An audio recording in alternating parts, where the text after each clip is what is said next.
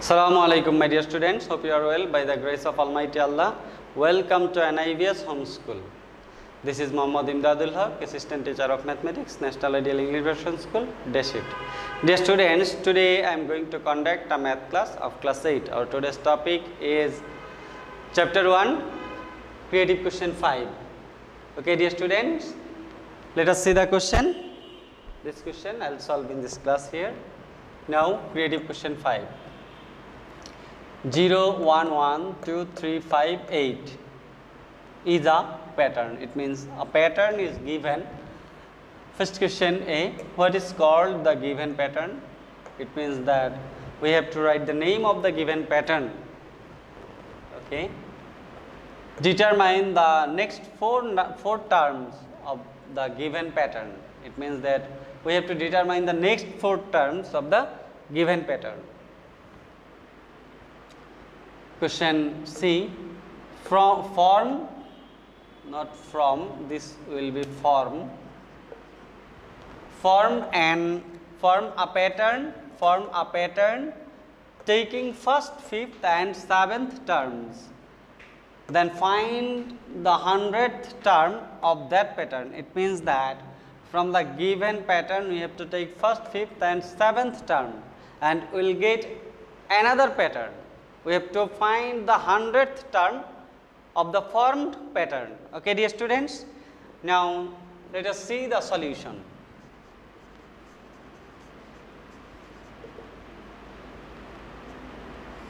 Students, first question A, observe that here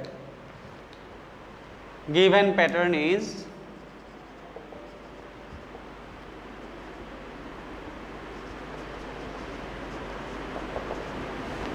zero, 1, 1, 2, 3, 5, 8. This is our given pattern. The students, in this pattern, observe that the terms follow a rule, that is sum of these 2 is this one. It means 0 plus 1 is equal to 1, and sum of these 2 is this one. It means sum of 1 plus 1 is equal to 2. Then sum of these 2 follow this one. It means that 1 plus 2 is equal to 3. Then sum of these 2, it means that 2 plus 3 is equal to 5. What does it mean? This means that sum of the 2 previous term is the next term. Sum of the 2 previous term is the next term. So we can write here the given pattern follow a rule, that is the sum of the 2 previous term is the next term. This type of pattern is known as Fibonacci pattern. Dear students, you know that. Okay dear students, so we can say this pattern is a Fibonacci pattern. So we can write the given pattern, the given pattern follows a rule. The given pattern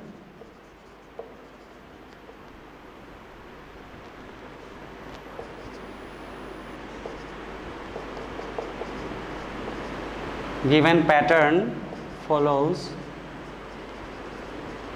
a rule, that is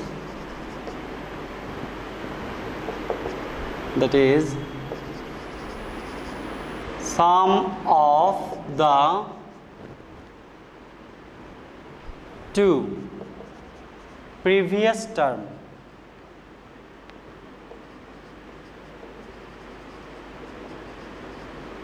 terms is the next term.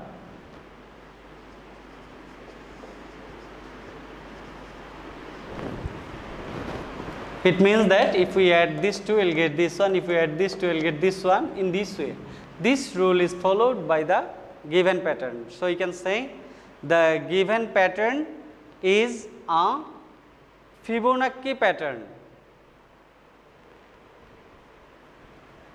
So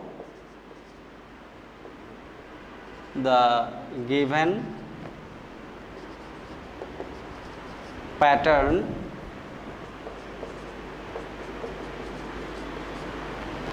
is a Fibonacci pattern.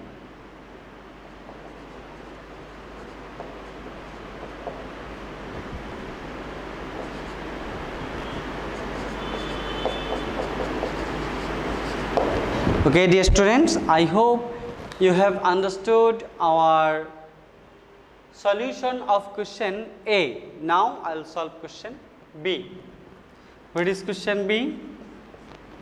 Question B is determine the next 4 terms of the given pattern. So we have to determine the next 4 terms. Here we have to observe that sum of the 2 previous term is the next term. So we can write given pattern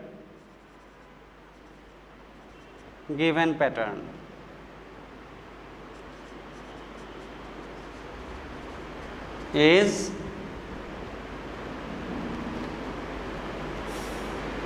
0, 1, 1, 2, 3, 5, then 8. Here observe that 0 plus 1 is equal to 1, 1 plus 1 is equal to 2, 1 plus 2 is equal to 3, 2 plus 3 is equal to 5,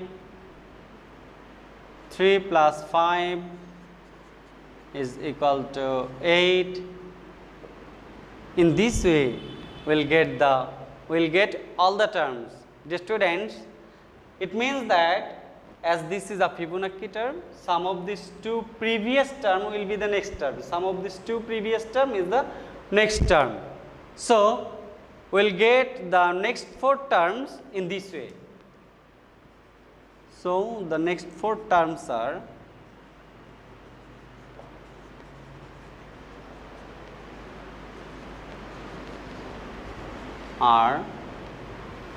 here.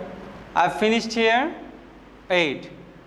This 5 and 8 we have to add, and then we'll get the next one. So we'll get 5 plus 8 is equal to 13.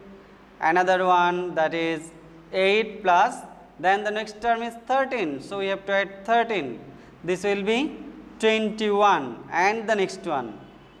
The next one is 13 plus 21, 13 plus 21, that will be 34, and then 21 plus 34, and last one is 21 plus 34, that will be equal to 55. So dear students, we can say next 4 terms are 13, 21, 34 and 55. 13, 21, 34 and 55. 13, 21, 34 and 55. Okay dear students, I hope you have understood how to solve this type of question. If you want to write the answer, so we can write here. Therefore, the next 4 terms are 13, 21, 34 and 55. So this is our required answer for question B. Dear students, now I will solve question C. I hope you have understood question A and B. So now see question C. Form a pattern taking first, fifth and seventh terms,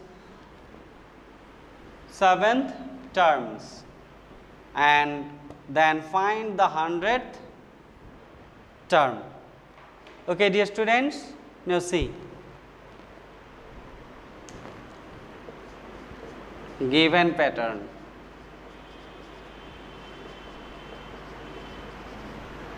is 0, 1, 1, 2, 3, 5, 8. This is the given pattern. Here first term is 0, fifth term is 3 and seventh term is 8. So we can write here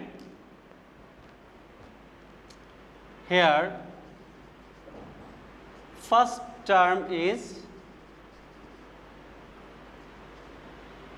0, second term is 3, not second, this is fifth term and seventh term is 8. So the pattern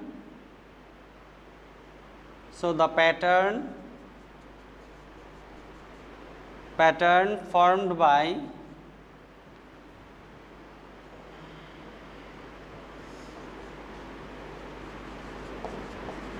first, fifth and seventh term is, the pattern will be 0, 3, 8. In this way the pattern will continue. Okay. Now we have to find the 100th term. To find the 100th term, at first we have to find the algebraic expression for this pattern. Dear students, now see here, first term in this pattern. Now first term 0, first term 0. 0 means we can write 1 minus 1. We can express as 1 square minus 1. Dear students, now see second term in this pattern. Second term is 3. We can write 4 minus 1, that is 2 square minus 1. Third term, that is 8. 8 means 9 minus 1. We can write here 3 square minus 1. Dear students, observe that here I have used a technique to form an algebraic expression. What is the technique here, dear students? Now see, if you want to find the difference, here the difference is 3, here the difference is 5. In this way the difference will increases, so will not get a same difference. So we have to apply another technique to form the algebraic expression. The technique we have used or we have applied for the previous classes, that is not applicable for this question. This is an exceptional question. You have to remember the technique. Always you have to try to convert this into a perfect square, and then you have to add or subtract something. You will get the required numbers, and for this I have used the technique here. As 1 is a perfect square, I have written 1 at first, then if I subtract 1 from 1, we will get 0. So the first number is, or the first term is same. Now we can express 1 as 1 square minus 1. Now, so we can express 3 as 4 minus 1, as 4 is a perfect square. So 4 minus 1 means 2 square minus 1. Here 2, as this is the second term. And third term, here we can write 8 as 9 minus 1, as 9 is a perfect square, we can write 3 square minus 1. This is the third term. It means that here if we consider 10th term, we have to use 10 square minus 1. If we want to find the nth term, then we have to write n square minus 1. So at first we can find the algebraic expression in this way. We can find here, or if you want you can write directly here 100th term, but I will write the nth term. Nth term of that pattern will be n square minus 1, where n equal to 1, 2, 3, 4, 5, 6. It means that the value of n is natural number. Value of n is natural number. So if we put 100 on n, if we put 100 accept 10, we'll get the 100th term. Okay, dear students. So we can write here, therefore 100th term.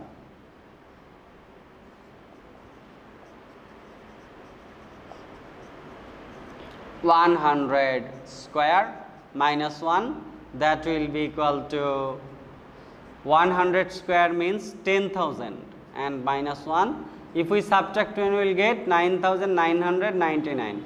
This is a simple subtraction. Dear students, I hope you have understood our solution of question C. So required answer for question C is 9,999. So we can write here, answer of question C is 9,999.